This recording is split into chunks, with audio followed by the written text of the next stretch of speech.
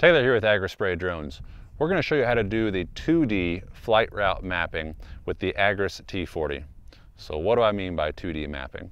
Well, 2D mapping is going to be using the camera that's on the T40, so it's a 12 megapixel camera with a gimbal on it so it can point down, and it's going to be using the remote, so the hardware and the software and the remote to actually take those images that the drone takes and process them and stitch them together to where you actually have a real live updated image of that area that you want to operate in, and you don't have to rely on Google Maps imagery.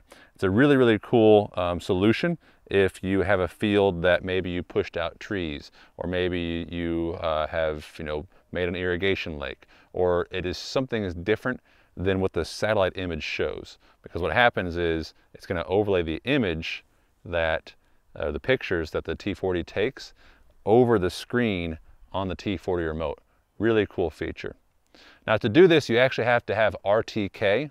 So RTK is essentially really, really accurate GPS. So it's a base station on the ground or a fixed location on the ground that you are getting telemetry from.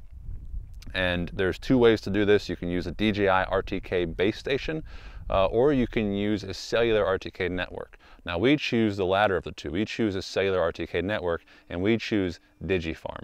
Digifarm is a really, really good service. It covers pretty much any place where corn is grown, and even more places, pretty much any place where that ag is done. And you can connect to it with, all you have to have is a hotspot on your phone. Right now my hotspot's on. I have internet on here, very little internet, 2 bars of 4G is all I have. And you just put in your username and password right in here. So I'll show you a bit on that in the trailer here so you can see without a glare. And then we will map and we will fly the T40. So right here, this is just our regular satellite imagery. We're going to go into our settings. We're going to go into RTK, and right there we have selected from the drop down custom RTK network. And so we just put in all the information. This is Digifarm information right here, and everybody gets one of these if you get Digifarm. We are a dealer for Digifarm, so if you want more information about Digifarm, contact us and we'll let you know.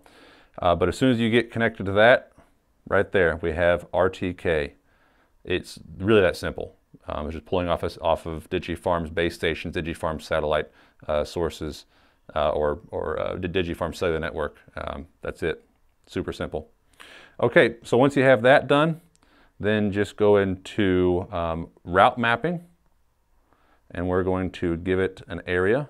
So hit add, just go through and continue. It says 9.1 feet. That's actually 91 feet. The decimal point's in the wrong place. Go through all of this, and now it's just like mapping out any other mission. So we're gonna, actually we'll do it over where our truck's at. That way you can see how well it does.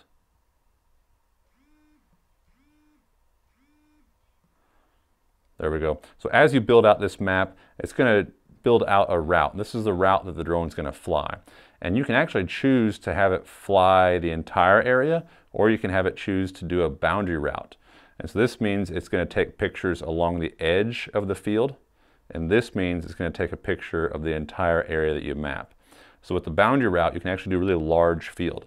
You can do 160 acres just flying around the outside perimeter of that field, just so you get an updated image of, let's say, where the tree rows are at. Like right here, we have tree rows, and so if we wanted an updated image of just the tree rows, we could just do the outside boundary of this field. But if you wanted the entire area that you map, then you just do the area mapping. You can choose medium or high resolution, so we're just going to show you in the medium resolution right here for time's sake. Hit confirm, give it a name just like always. We'll give it a demo name here. That's a name for the mission right here. And then all we have to do is make sure the drone's clear to take off. Hit start. It's going to upload just like it does a spraying mission. Slide right. The drone's going to go up to 90 feet, point the camera straight down and start taking pictures.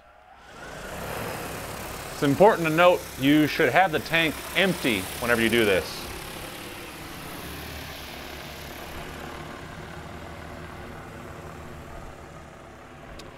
You could actually take the tank out if you wanted to.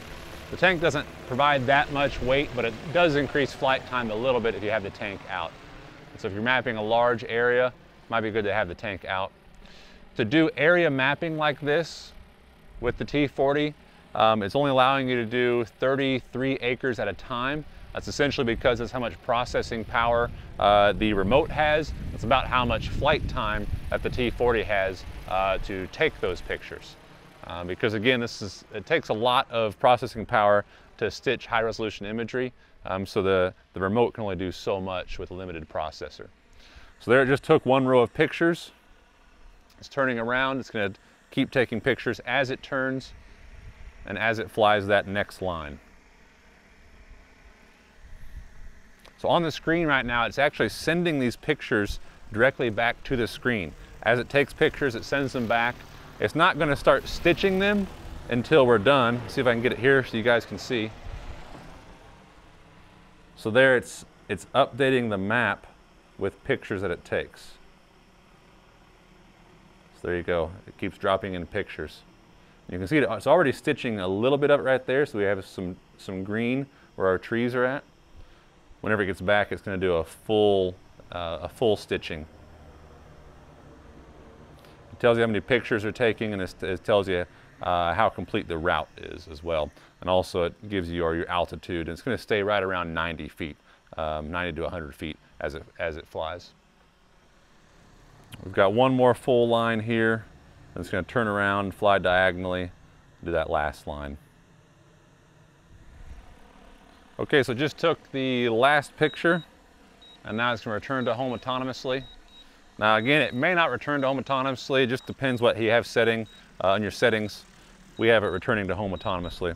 So now it's actually going to start stitching these images together.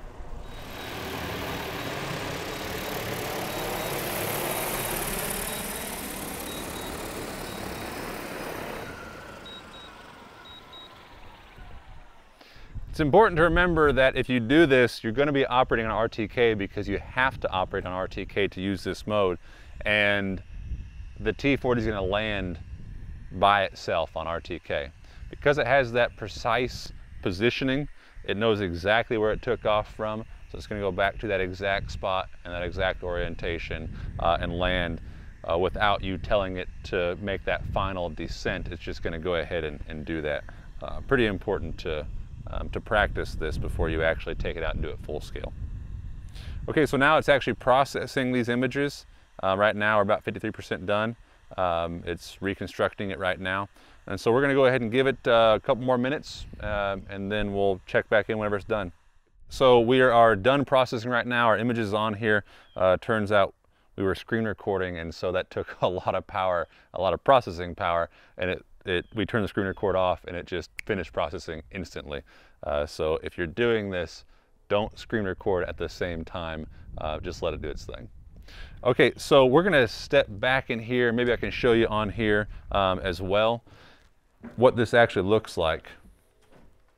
So whenever it's done processing the images, it's going to overlay that imagery right on top of this map. And so there's a button over here to identify field. You can actually click that and it'll try to identify the field, but this isn't a very good example for that. So all we have to do is we just hit confirm, and then we're going to go back to our route mapping. Now we got one field here. This field we flew just a bit ago, but we can use this live updated imagery to map out an additional field. So you can see right here, that is Google Maps background imagery right there. And then this is our imagery from the actual mapping drone. So you can see it's a little bit more detailed. Again, this was stitched on medium resolution, so high resolution would be a lot more detailed. There's our truck right there. So this is a really cool tool if you're in a field that you don't have great satellite imagery. Just update it real quick. It takes just a few minutes to do so. And then we can just plan a field just like normal. Just like that.